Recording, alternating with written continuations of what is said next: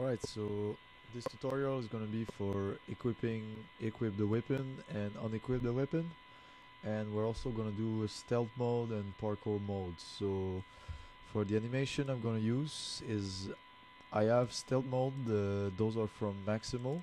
So I have a crouch idle and I have a crouch walk forward, and I have the Unequip from Frank RPG animation pack, from the Unreal Marketplace.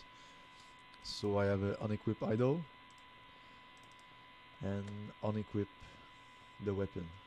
So for this we're also gonna need the equip animation. So what I'm gonna do is I'm gonna duplicate this one and let's call it equip. And in rate scale I'm gonna play this in reverse, so -1. So now we have both animation.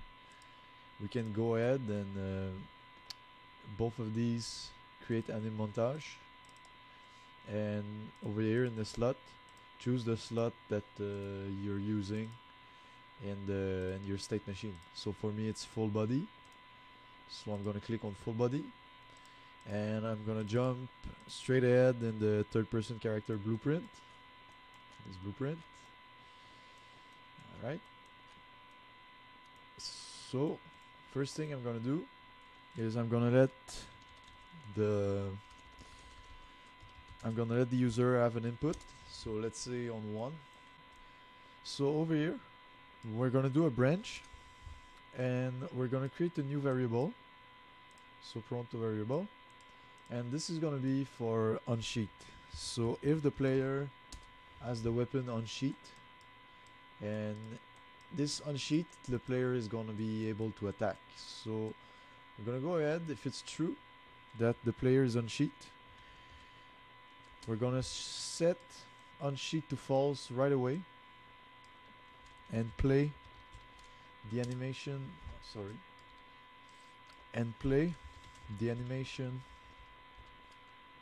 for unequip the weapon. So over here we're going to choose the montage unequip, and right after we're going to put a small delay, so let's say 1.2 for the duration of the animation, and we're going to set visibility of the sword over here, this skeletal mesh component. So we're going to set visibility to off. And what also we're going to do later on is that we can add to the character the sword that have been unequipped, so we can have the sword hanging and it will look better. So we're going to hit compile. And for this branch also we want to do the same thing, but kind of the opposite. So unsheet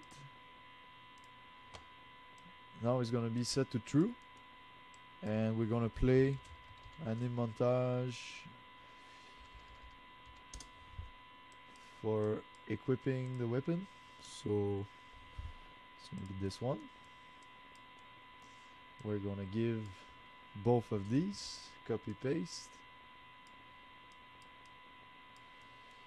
and over here it's gonna get new visibility, so it's gonna be visible again. Perfect. So now hit compile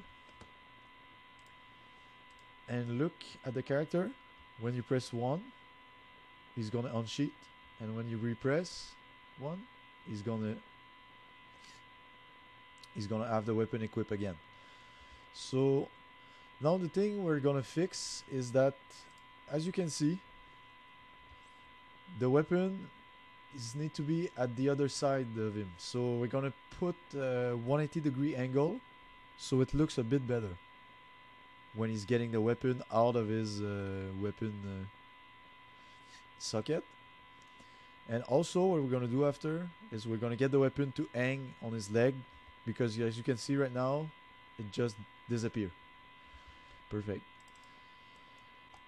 So go ahead, take this out and comment it unsheated.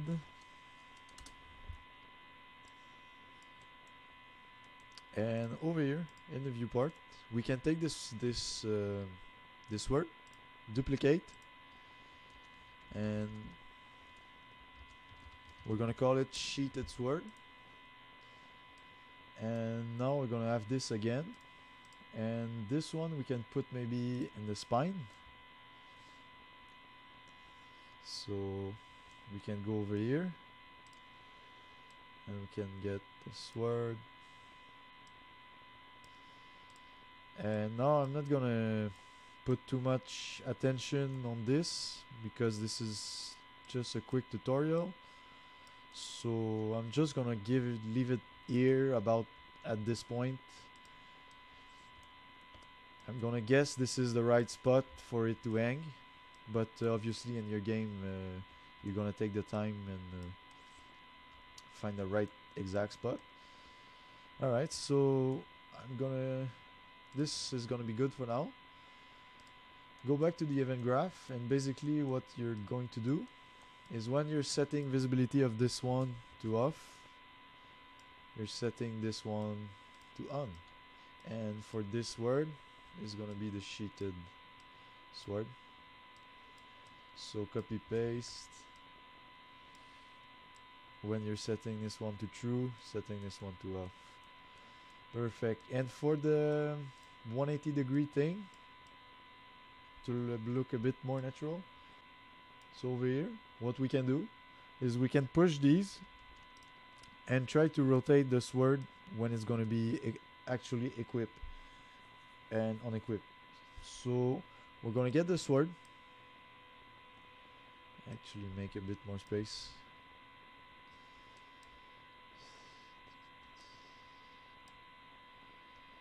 and this right there is going to be fine. Right, make it look good. Over here, the sword, you're gonna get the owner. Alright, sorry about that. Get the actor rotation. And on this, what you can do is split structure by pin. And over here, make the vector. Make sure this is plugged on the Z and this one on the Y. And for the X axis, what we can do is we can do plus float, and this one is gonna be plus 180 degree.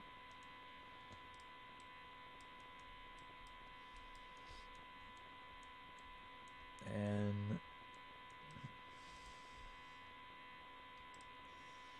for this to move, we're gonna get the move component 2.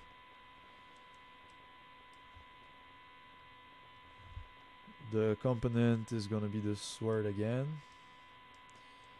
And over here in target relative rotation is yeah, sorry about that. Over here is not gonna be make vector, we're gonna make rotator. So break this, plug this,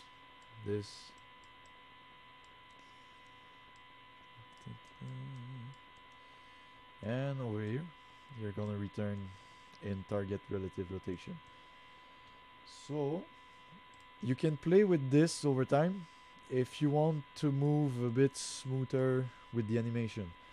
So I'm not necessarily gonna do this right now because I want to make this the quickest as possible, as fast as possible. So I'm gonna take this, duplicate, and just I'm gonna show you that if you want to do the same for the other branch, you can take the same ID, but what you're actually gonna do is take the Z axis over here, add float, and over here you take 180 degree again. And for the overtime, I guess I'm gonna put 0.5 for now. And over here also 0.5.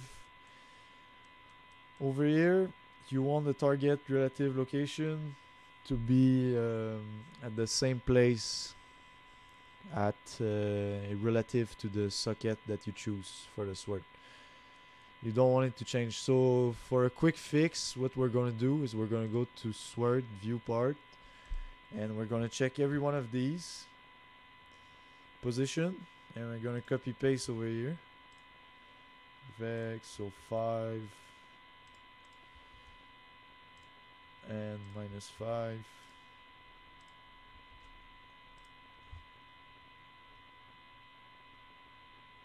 So this should be good right here. So you're gonna click compile, and now when we test it, let's see. Okay, we still have this one visible. So we're gonna go real quick over here, and on this sheet of sword, make sure you untick visible.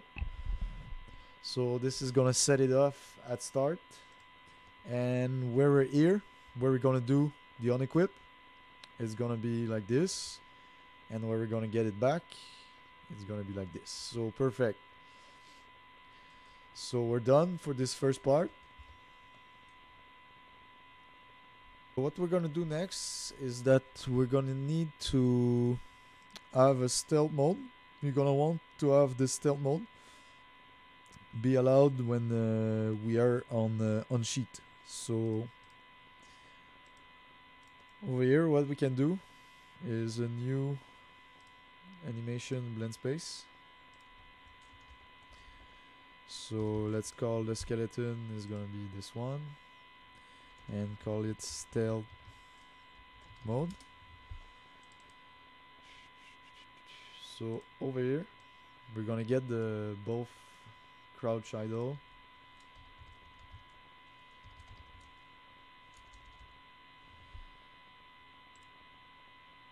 So crouch idle and forward. So it's gonna look like this. Perfect. Let's hit save. And now in the mannequin animation blueprint, you want to go in the anim graph, and over here you want to get a new state. So stealth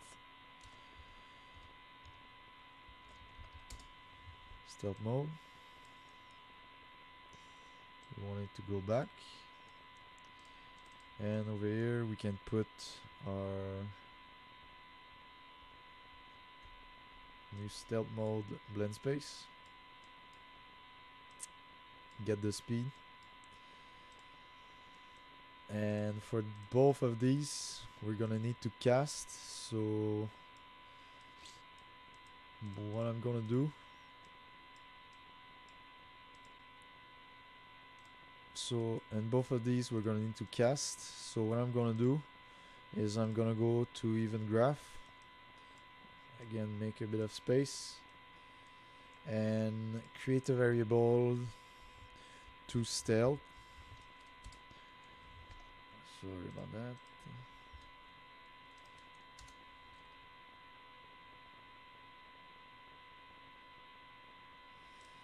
Alright, so for now just create a variable and go back to third person character, and to do the stealth mode again we're gonna get the input. So let's say left shift,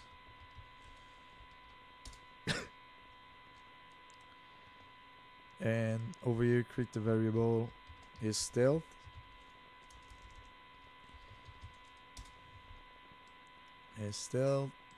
and again branch,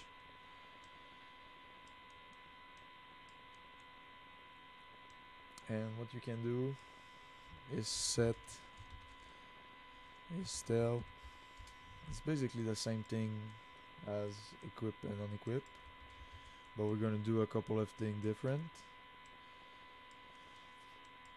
So over here, just get the character movement and get the max walk speed. Oh boy. and we can set it so when we're not in stealth we can set it to the normal speed, and we can also set it where in stealth,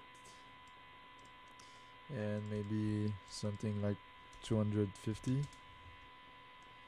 And to get the other blend space we're gonna cast over here, cast to the animation blueprint, get the anim instance, the mesh, perfect, and the variable you want to get is to stealth, and you want to set it to true. Is that so? No. We want to set it to false for this branch and set it to true for this branch. Perfect. Go ahead, comment this out. Stealth mode. Alright.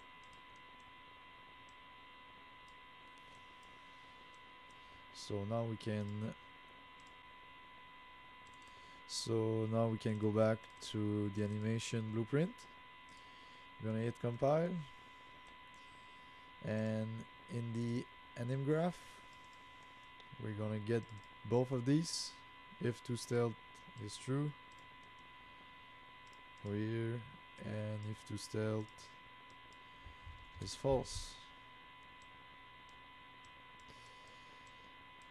And what you could do is that over here, if you wanna have different animation for running around without the weapon and also running around with the weapon, you can do another state over here. It's just gonna be like parkour mode or let's say Unequip idle. And once you did that, you're basically getting over here you're basically getting the sheet and unsheet, and over here you're getting again the stealth and not stealth. So I'm just want to tell you this, but we're not gonna do this because the animation already look good for both of the purpose. So I'm gonna go here, hit compile, so we don't have error, and we can try this out. So now what I can do is I'm gonna unequip the weapon. I'm gonna go to stealth, and I'm gonna go back. Perfect. And you can see you go much faster when you're like this, and when you stop we can take the weapon back, and then of course we can attack.